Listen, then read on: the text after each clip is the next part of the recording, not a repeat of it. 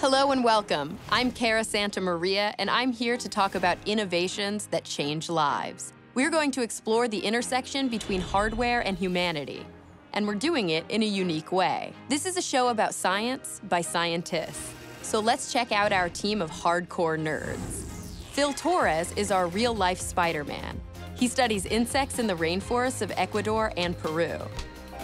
Our real-life Spider-Man takes us to Colorado, where Iron Man comes to life, helping one woman stand tall despite a devastating disability. Coaster Grammatis is an engineer who designed a bionic eye. He takes us to Maryland to meet a young man who surprised the world by inventing a test that predicts cancer. And I'm Cara Santa Maria. I'm a science journalist and educator with a background in neurobiology. That's our team. Now let's do some science.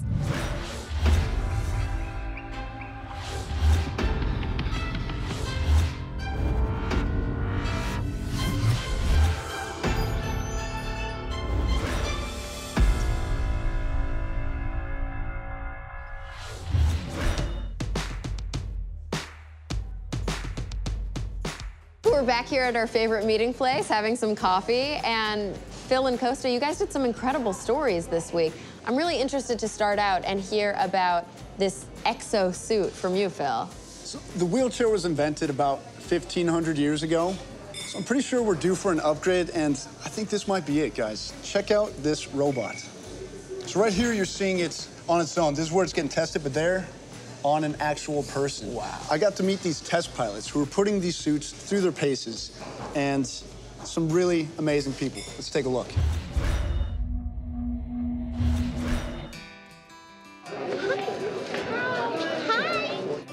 There's a big dream happening today.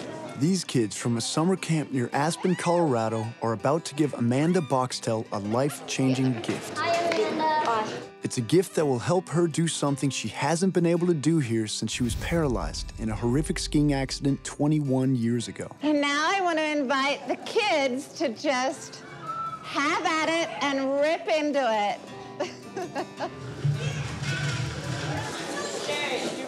It's a bionic robot called Exo, a battery-powered external skeleton that gives her legs the power to do this. Are you ready?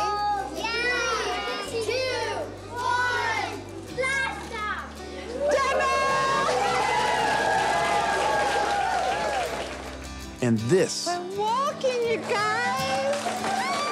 And even this.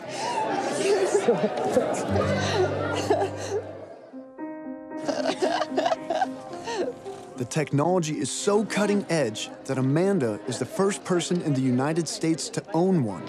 The moment she stood up, I was just amazed because she's been sitting down for 21 years, and that first feeling to stand up again, it's just, I would have been thrilled to be in that position. It was an emotional moment for these kids, who spent the past year selling countless cups of lemonade and raising money from generous donors to make it happen. That was, like, my dream right there. All I wanted to see was her walk. It was amazing. For Amanda, it was the culmination of a dream she's had ever since she was told she'd never walk again. Probably the most profound moment was when I stood up and I tried to see the children's faces. And some of them, the really little ones, they were just in awe. And then to have that heart-to-heart hug. When I hug in a wheelchair, there's a disconnect. And that's, I get heart-to-heart hugs when I stand up. Can you promise me a standing hug later? Yes. Okay, good. Amanda took her first steps towards making that dream a reality in 2010. That's when she got a call from the robot's creators, asking her to become a test pilot for their new technology. She traveled to their headquarters in the San Francisco Bay Area and took it for a test run. How did it feel to be able to stand and just look at people? First time I stood up, I went home and I cried hard, in all honesty. You know, these were emotions that I had been dreaming about for so long. And I felt so good in my body. I slept hard, and I wasn't in pain. Total ending steps? 4,850. 4,850. So, nice. The technology is fast-moving, and they're constantly coming up with something new. That's why I love flying back to California and saying, okay, bring it on. What am I going to try today? This is EXO's headquarters, where the magic is made and perfected. Here, robots like this are put through their paces, all to give people who are paralyzed a chance to do what they've been told was impossible. I feel like the luckiest man alive. I mean, Nathan Harding is a co-founder of EXO Bionics and one of the robot's inventors. It was first developed not for the health field, but for the battlefield, as a device to help soldiers carry heavy loads long distances. there's a huge problem in the U.S. military right now with soldiers getting injuries due to the large loads they're carrying, and in fact, they want to carry even more. So we were helping develop exoskeletons to carry the weight of someone's backpack and the weight of their vest as well. Harding says the key breakthrough was creating a wearable robot that could support its own weight with a minimum of energy. That means it can be powered by a small battery pack. And then there's that whole walking thing. And it takes over the function of the muscles in your legs. And it can do that either completely for like a person who's completely paralyzed below the waist, or it can do it partially for someone who's maybe trying to relearn how to walk, like someone who's just had a stroke. So the only thing I have to do is initiate the first step. Like Amanda, Jason Geezer is an EXO test pilot. I put the device in walk mode and then take the first right step, and then as I move my body, the EXO will move with me. But if I stop and I don't go to the next position, the EXO stops. So then I can just move forward and lateral, and there we go. We're walking again. In 2008, his spinal cord was injured in a motorcycle accident that almost killed him. Jason says he found out he was paralyzed in a dream he had while he was in a coma. It was his girlfriend, Karen, who delivered the news. And her message said this, almost verbatim. Hey, baby, it's me. You were in a bad motorcycle accident, and the doctors say you'll never walk again. If this isn't the life that you want to live, we understand and we'll let you go. But if you want to stay and fight, I'll be here with you. I could hardly ever tell that story without tearing up. But I knew that I have always been a fighter, so I wasn't going to give up. EXO helped him battle to defy the odds. The first time I stood up in EXO was just ridiculous. It was amazing. So many emotions are kind of going through you. You have your fear of, I haven't stood and walked, really walked, and it had been over 2 years. And there's excitement, like you're getting ready to blast off into, to space. Test pilots like Amanda Boxtel and Jason Geezer, how have they helped you guys advance this technology?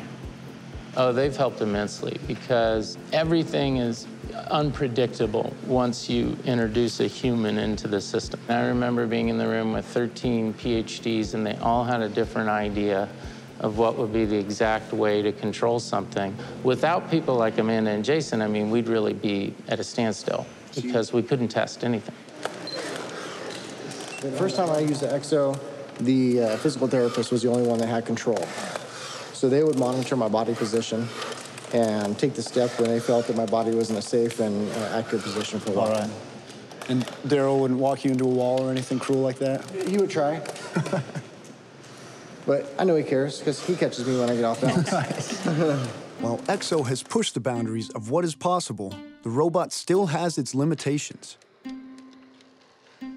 Right now, it can only be used in a rehabilitative setting with a trained physical therapist. You ready? I'm ready. Yep. And then there's the price tag, from $110,000 to $140,000. EXO Bionics hopes the Food and Drug Administration will approve the device for home use, which could increase demand and decrease price. There's nothing about this device that should make it any more expensive than, say, a high-end motorcycle. And we just have to get to those kind of quantities in production, and we can drive the cost down substantially. And then we can make it more accessible. You want another hug? Get a little closer. Oh. There. Oh, I don't get enough of these heart-to-heart hugs. Well, if you need another hug, I'm your man. All right. All right. Thank you. That was incredible. I mean, what a feat of engineering.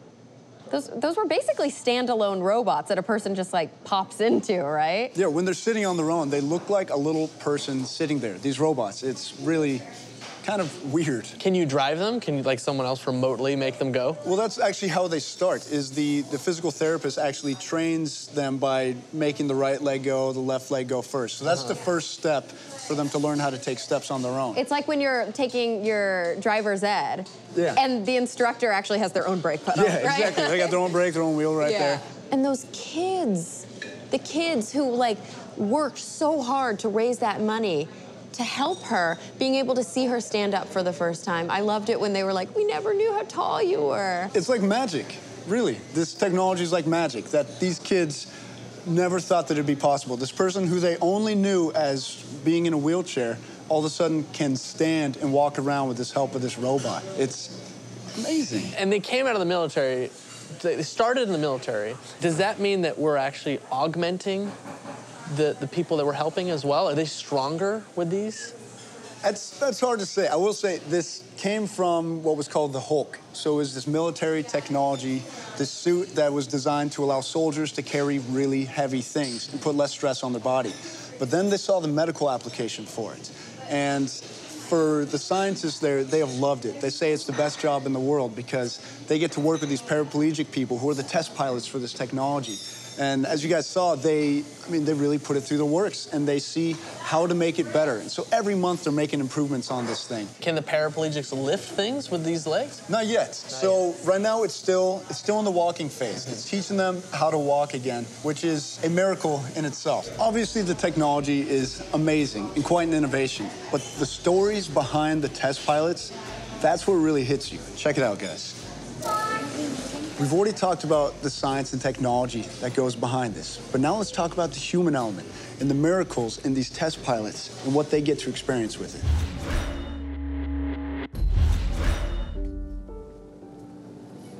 I don't know. Hi. Since it was first introduced, EXO has helped people who thought they'd never walk again take more than 3 million steps. That's the best part. Push it away. And not just test pilots like Amanda and Jason, but patients in more than 40 hospitals and physical rehabilitation centers around the world. This one spasms a lot, and I think it's the hamstring. I don't know. It's here. I think it's coming from your calf. Oh, is it? It's coming from your foot. Oh, Watch. You want to watch? Here we go. Oh.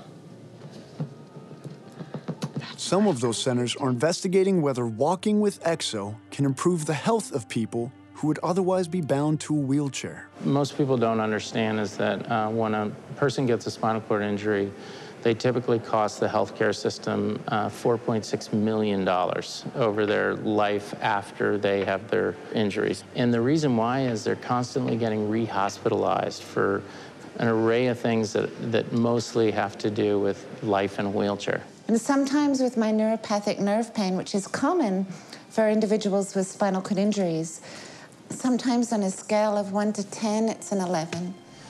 And I live with that. I live with that every day. And when I walk, it dissipates. The more frequent I walk and the more time I'm up, I experience better digestion of my food. I experience, better bowel and bladder function. While researchers study the robot's impact on health, it's clear EXO's impact on the life of a person who is paralyzed can be extraordinary. The next best thing to a miracle.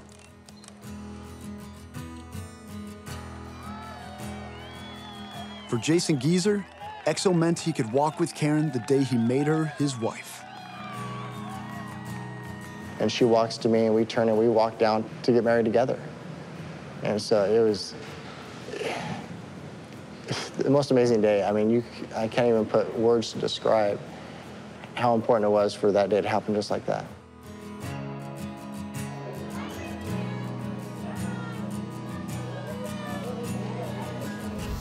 For Amanda Boxtel, it meant she could take a stroll with the ski patroller who saved her life 21 years ago. Hal Hartman was the first person at my accident site. He came to see me walk, and that was pretty special because he looked at me in my eyes, standing up, eye to eye, and he said, I never knew that you were this tall.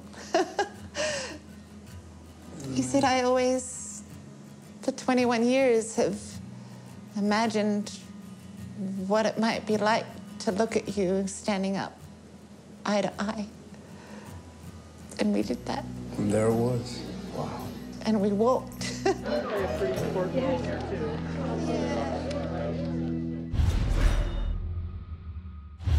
That was beautiful. I mean, wow.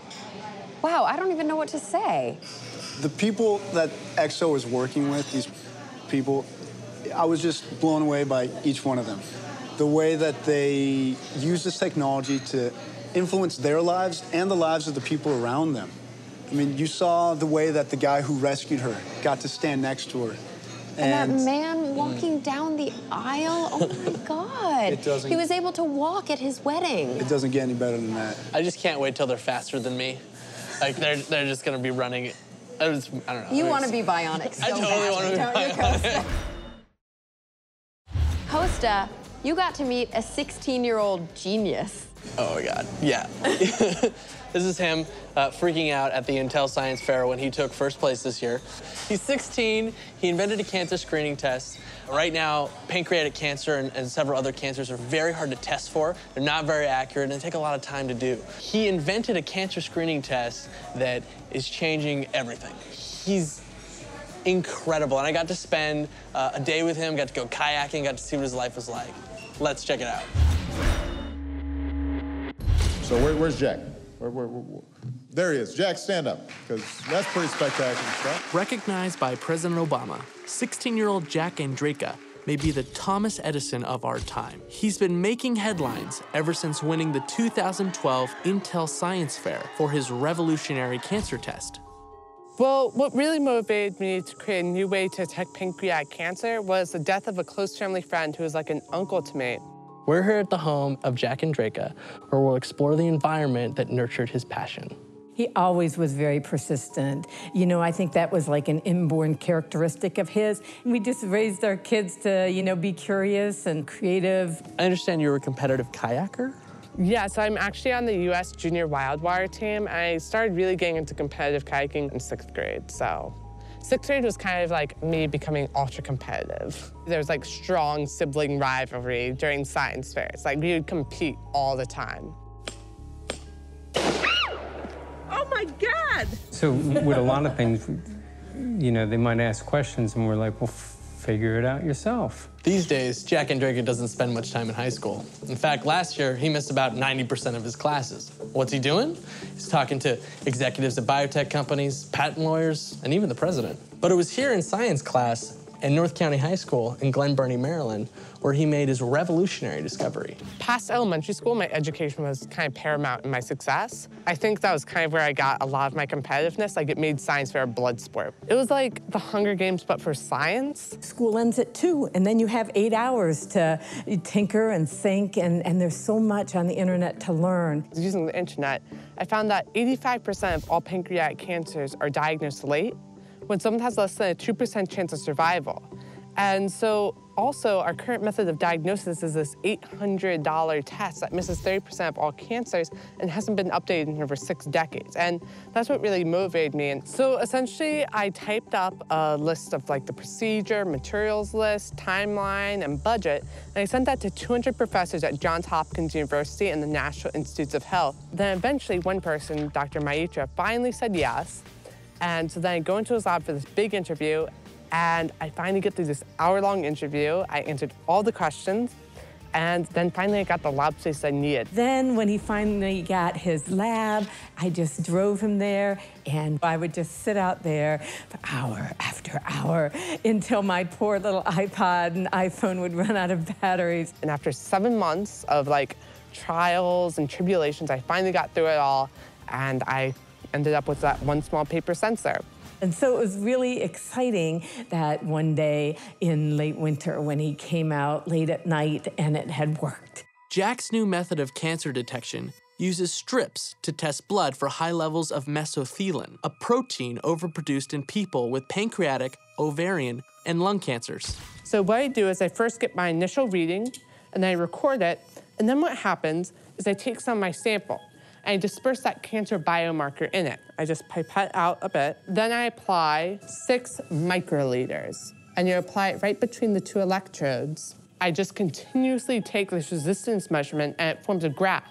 And at the end, I subtract the maximum minus the minimum. And then based on that difference, I can tell whether or not a patient has pancreatic cancer. And even in the earliest stages, I can detect it when someone has close to 100% chance of survival. 100 people die of pancreatic cancer every day, and my motivation was, how am I going to help save 100 lives today? Winning at Intel International Science and Engineering Fair was pretty much a childhood dream come true. I mean, that's kind of what got me into science. I just remember, wow, you can kind of be like a superstar with science. So ever since then, it was my dream just to go to ISAF. And when I won the entire thing, I wasn't expecting to win any award. And so it was absolutely crazy, as you could see by my reaction. To see your child's childhood dream come true, what could be better than that? Seeing somebody like Jack succeed at his age and sit in the booth with Michelle Obama and stuff like that, I think that will allow students to understand that it is possible, that they could do it if they wanted to. Like it's leaking through the bottom. Ooh, shoot, that is not good. Just don't mind that. One of the most valuable lessons I learned throughout this entire experience is your ideas, like typically as a young person, your ideas don't really get heard, but like as an influencer, your ideas do get heard. Jack was called the Thomas Edison of our time. I think it's very true. Jack, can you share with us a little bit of the backstory?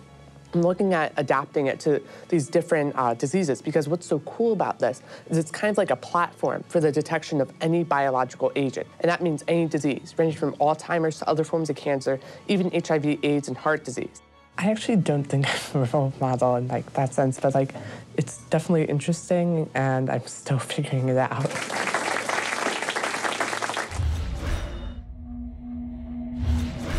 Cool kid. What's next for Jack? Jack is working on a big X Prize, a tricorder X Prize, and basically what that is a device that can sense many different diseases all wrapped into like an iPhone-sized thing. Very cool. So that could change the medical landscape. Oh, totally. This kid is on it. You think Jack's gonna be the one to do it?